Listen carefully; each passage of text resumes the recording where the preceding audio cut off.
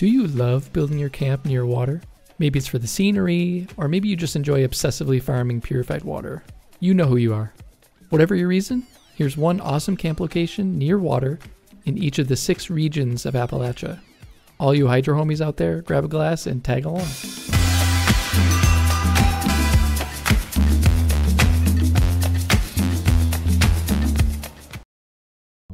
Alright, first up, let's start in the forest. From the Anchor Farm fast travel point, head slightly left past the treehouse until you've reached the water. This location is perfect for new players just starting out since there are almost no enemies in sight. There will be a ton of foot traffic from people heading to Anchor Farm, and you'll have easy access to all the resources, food, and workbenches at the farm as well. Plus, being centrally located in the forest will help you save a few caps early on and give you a nice springboard to any quests you may come across. The flat ground is also great for new builders since it'll be easy to build something simple, efficient, and useful with plenty of space for all your stuff and as many water purifiers as your little heart desires. As a bonus, because nobody ever built here, you'll have the spot all to yourself for quite a while.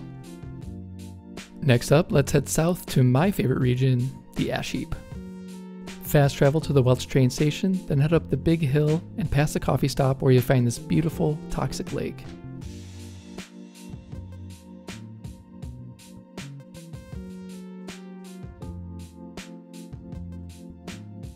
On the west edge of the lake is a really large flat area where you can build a nice, immersive, scrappy camp, or maybe a fishing pier like I did in my scavenger shack build. There aren't many resources in this location, unfortunately, but you are super close to Welch and the Mount Blair train yard, which are great for getting your mole miner challenges done. Being so close to the train station also has its perks. You don't have to fast travel to offload stuff, and you'll see plenty of foot traffic from visitors wanting to buy your ridiculously overpriced items. You also get some gorgeous views of the surrounding region, including Welch and Beckley. Some enemies may pop up now and then, but it's a fairly mellow spot. Everyone's least favorite region can have some cool spots from time to time. From the Graninger Farm fast travel point, head due east until you reach this pond filled with radiation barrels.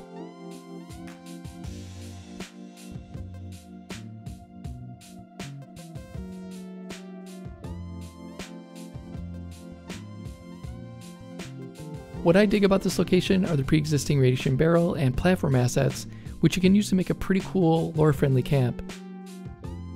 Maybe something like a rad scrubber or cleanser type building, or if you're a bloodied build, you can use the rad barrels to top off your HP.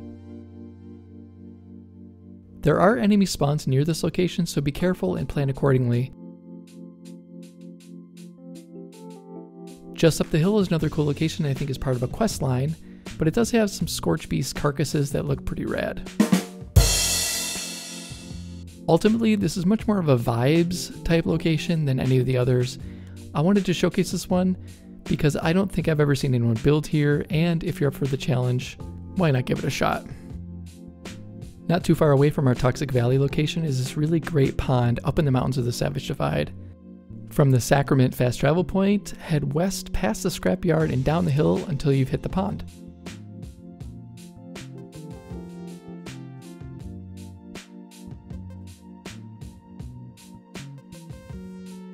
Not only is it a really well-secluded water source, you'll also have an NPC to hang out with, and a cool little campground you can incorporate into your build if you want. Unfortunately, the water purifier can't be powered and used, but don't let that deter you from the lovely scenery and gorgeous views. Build a really nice cabin, a lore-friendly scrappy home, or whatever your heart desires. Plus, you're only a short hop and skip away from Prickett Fort, the Palace of the Winding Path, and Sunnytop Station. This is another spot that's almost always free. It's not quite as flat as some of the other locations, but it does offer a nice challenge for intermediate and advanced builders to come up with something unique and interesting. There's no shortage of water around the mire, that's for sure, but this spot offers some stuff that other locations just don't. From the Treetops fast travel point, head east straight down the hill until you've hit the small island with the wood resource node.